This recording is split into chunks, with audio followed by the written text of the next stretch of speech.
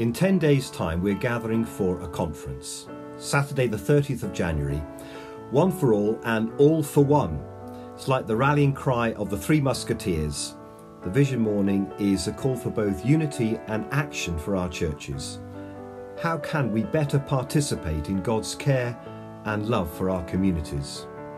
And I'm delighted that we will be joined by the Reverend Kevin Hook and our friends in the Methodist churches of Poundsgate, Dunstone and Ashburton.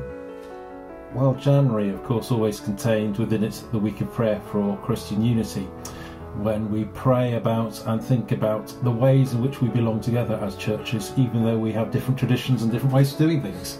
And we think about our worship and our mission together and how that might look in practice.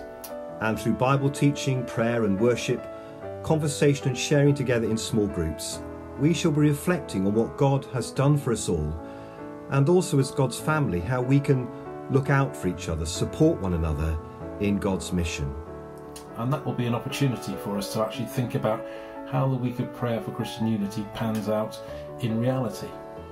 In this week of prayer for Christian unity, we are reminded that we are all one in Jesus Christ, brothers and sisters in one big family.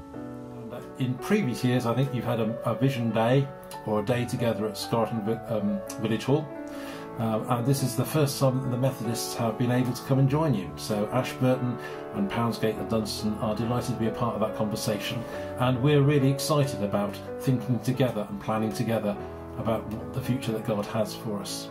So we're asking for God's guidance and help and His blessing on our endeavours. And maybe we'll get a sense of what God is calling us to together as churches in His worship and in His mission in our part of Dartmoor.